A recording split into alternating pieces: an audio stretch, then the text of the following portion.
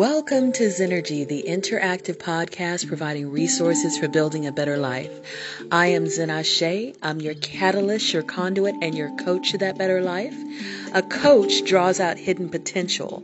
A conduit connects, and a catalyst sparks change. So I am here to do all those three things.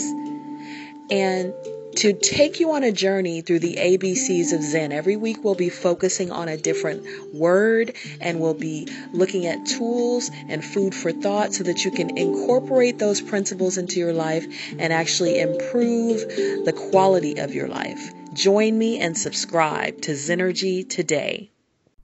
Hey everyone, I wanted to do a kind of personal one, solo episode on kind of ozone therapy because it's fairly commonly used, at least overseas, not as much used over in the United States. At least it's not covered by typically insurance and typical kind of medical doctors, although overseas it's used a lot more.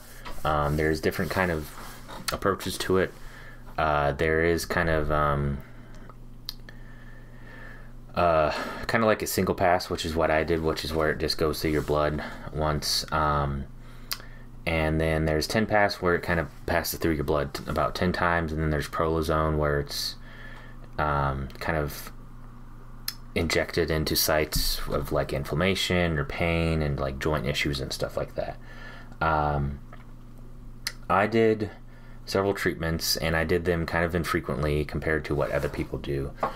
Typically sometimes they do them a few times a week or weekly. I did mine like maybe once or twice a month for several months.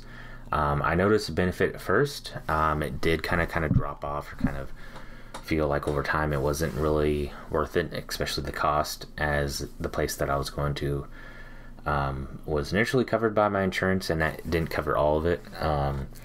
And then over time, my insurance didn't cover this naturopath. And what ozone is basically it's a form of oxygen. It's commonly in the atmosphere. It's O2.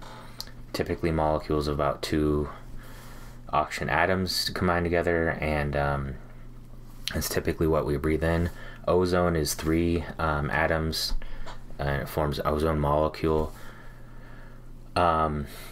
It's formed, we have the ozone layer, but we also have, it's formed kind of during lightning strikes, and that's actually how you kind of produce it.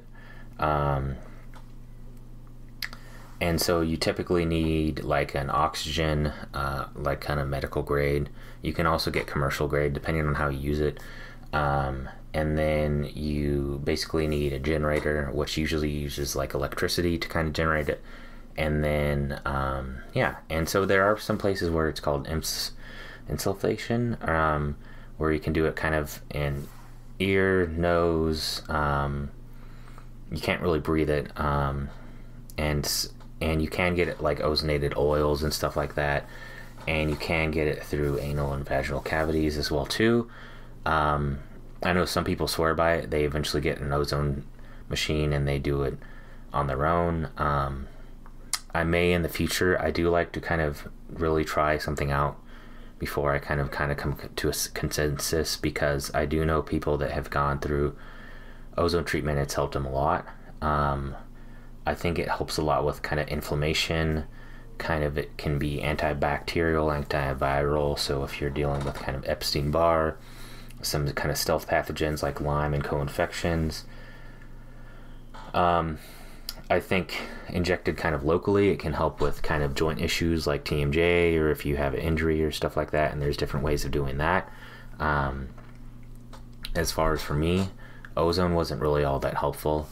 I may come back to it eventually. I have heard that 10 pass is really like the best kind to get, because you really get, it's like getting 10 single pass treatments basically in one. But it's a lot more expensive. It's about 3 times as much. And these aren't covered by insurance, at least over in the United States. You can go to, if you go to, say, medical tourism, and go to some place maybe in Mexico, maybe overseas, you can probably get it for much cheaper. I don't know of much places that really do tin pass. And tin pass is basically, I want to say they typically use like a machine, and they kind of run it through your blood like about 10 times or so. And I think they use a larger volume of ozone as well too. The kind that when I was using it, it was just kind of injected. They took out some blood and they injected it kind of into an IV bag, and then it was kind of fed back into it, which is similar to the tin pass, but this is kind of run through, like, I want to say centrifugal or like some kind of machine. I haven't done it myself yet. There are, I believe you can do kind of like ozone sauna and stuff like that too. You can't really kind of breathe it in, because it can be toxic. It used to be, I believe it was used more kind of widely before some kind of other treatments were kind of replaced it due to kind of mainstream tomfoolery. I don't know really how to say it. I think they've come up with, they use antiviral or antibiotics, which, can help, can work at times, but not always. I may come back to it. If you have any more questions about it, or if you need help with health, feel free to reach out to me. Also looking to get on some other podcasts, as well as have guests on as well too. I'd like to get kind of experts, coaches, healers, even those that have kind of been dealing with chronic health problems. Talk about the journey. We even do some of that too. I hope you like this episode. You can find it typically ozone. It's typically done through like naturopaths. A lot of them do it. You can, depending on location, you can probably find someone around you. It really varies kind of what you get. If it's like I don't know if I'm saying right, insufflation, which are kind of like self-administered. It can be kind of cheap. It can be 30 to 50. Ozone, kind of single pass, for me it was about 100 per session.